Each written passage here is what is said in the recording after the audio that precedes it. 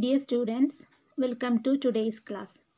Today we are going to deal with the poem A Legend of the Northland by Phoebe Cary. A Legend of the Northland by Phoebe Cary. Phoebe Cary was an American poetess. She was born on September 4, 1824, and she was the champion of women's rights, and she died on July 31st, 1871.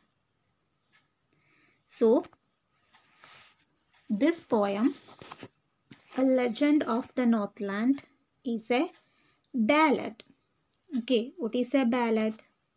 A ballad is a song narrating a story in short stanzas. So it is a song narrating a story. Ballads are the part of folk culture or popular culture and are passed on orally from one generation to the next. Ballads are the part of folk culture. It is like a folk tale. Okay, it passes from one generation to the next generation orally. It was not written anywhere. Okay, it is only passes from generation to generation orally. Okay, so let's go to the poem A Legend of the Northland. Legend means story, traditional story. So the story of Northland. What is the meaning Northland? Northland means the countries in the northern side of the earth. Okay, the north countries of the earth. Okay, that part include Greenland, some parts of Denmark, some parts of Russia, Norway, Canada, etc. The countries situated in the North Pole, northern side of the earth. It is very cold region. It is a high snowfall and icy region, the polar countries. Okay, so the story that is existing in among the people of Northland. Legend means story of Northland. This poem narrates the legend of an old lady who anchored Saint Peter because of her greed. So this is a poem that tells about the story of an old lady who anchored Saint Peter. Who is Saint Peter? Saint Peter is a disciple or student of Jesus Christ. Okay, we can say that he is a prophet, or he is preaching Christianity and all. Saint Peter is a good person. Is a student of Jesus Christ. So let's go to the poem. Away, away in Northland, where the hours of the day are few, and the nights are so long in winter that they cannot sleep them through. So away, away in Northland, in the northern countries, where the hours of the day are few and the nights are so long in winter. The hours of the day are very short and the nights are so long in winter. Okay, the sunlight is very less.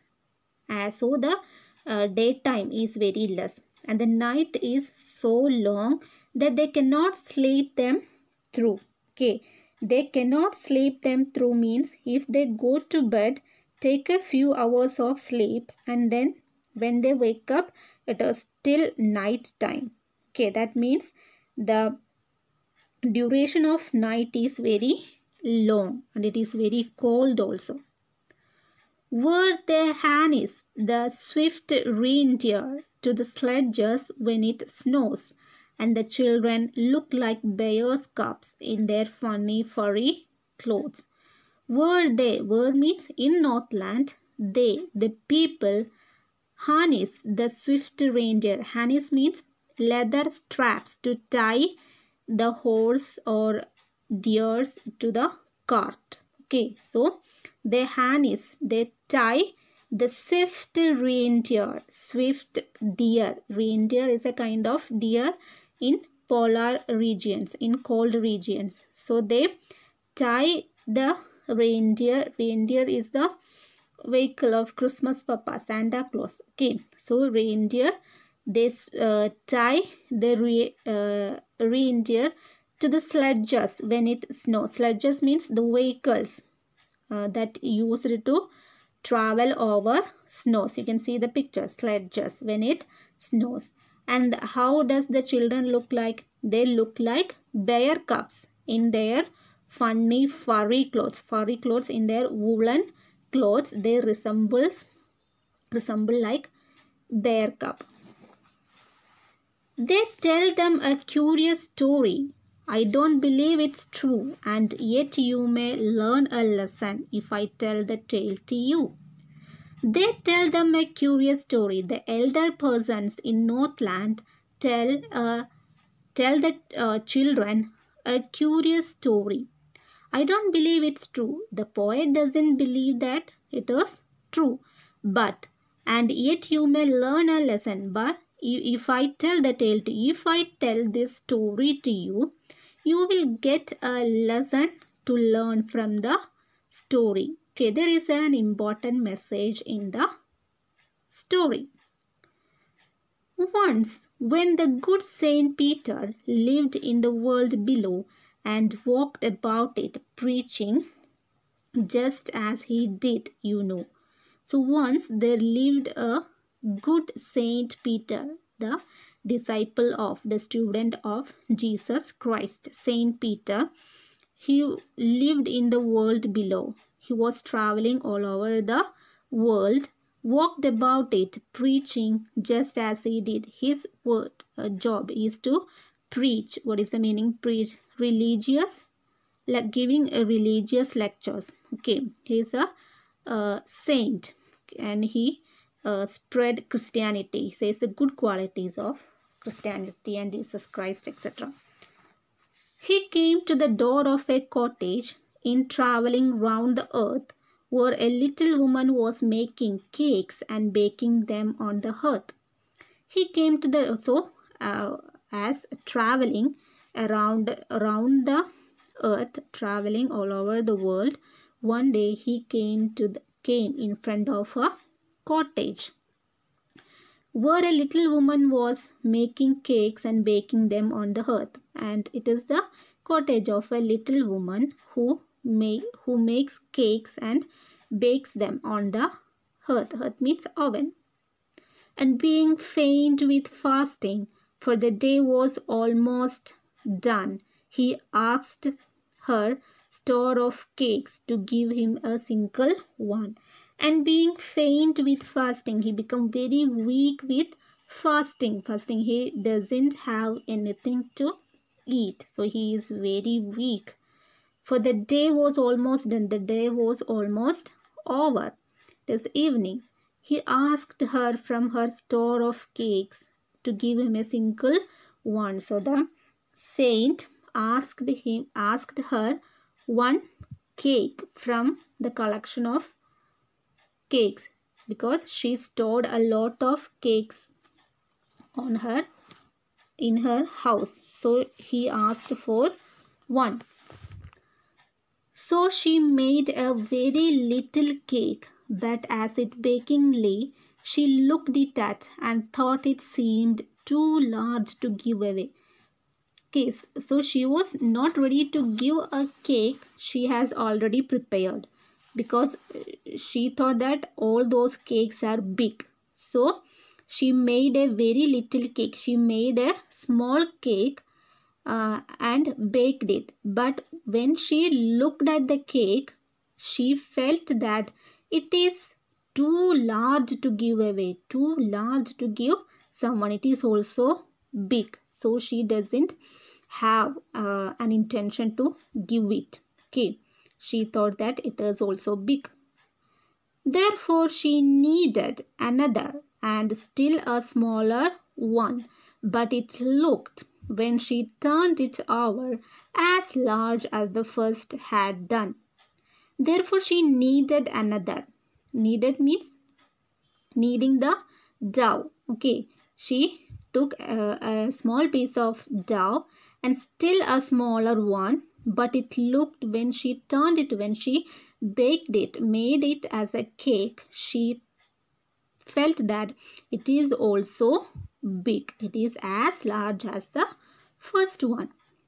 Then she took a tiny scrap of dough and rolled it flat and baked it thin as a wafer, but she couldn't part with that. Then she took another tiny piece of dough and rolled it flat and baked it thin as a wafer, but she couldn't give that thin piece of cake, even that very small thin piece of cake, to the saint. For she said, "My cakes seem too small when I eat of them myself, are yet too large to give away." So she put them on the shelf. So she is saying herself that my cakes that seem too small when I eat of them myself, when I eat my own cakes, it looks me too small, but the same cake looks too large when I wanted to give it to someone. So when I try to give it to someone, it looks very small. Sorry, it looks very big. So what did she do? She put all the store on the shelf. She didn't give any cake to the saint. Then good Saint Peter grew angry, for he was hungry and faint, and surely such a woman was enough to provoke a saint. Then the good Saint Peter grew angry. The saint became very angry because he was very hungry and weak. Okay, so surely the behavior of the old lady made Saint Peter very angry. Okay, provoke means make angry. And he said, "You are far too selfish to dwell in a human form, to have both food and shelter and fire to keep you warm." So he became very angry and he said that you are far too selfish to dwell in a human form. You are very selfish. You do not deserve a human form. You do not deserve to live like a human being, because God has given you both food and shelter and fire to keep you warm, but she didn't want to share them with anybody. So she does not deserve a human form, a human body. Now you shall build as the birds do, and shall get your scanty food for boring and boring and boring all day in the hard dry wood. So the saint, he cursed the woman. Okay, now you shall build as the birds do. Now you have to build your house as the birds do, and as the birds do, she has to find out her food also by boring and boring all day in the hard dry wood. Boring means digging. Okay, the birds have to find out their food digging on the wood, dry wood. Then only, for all day they want to do that, then only they will get a small amount of food. So just like that, the woodpecker do boring, digging the wood, the woman also wanted to do like that in order to get a shelter and food. Okay, she wanted to dig the hardwood the whole day to get a small piece of food, to get a small amount of food. Then up she went through the chimney, never speaking a word, and out of the top flew a woodpecker, for she was changed as a bird. Okay. As soon as Saint Peter cursed the woman didn't get a chance to speak, never speaking a word. She didn't get a chance to speak.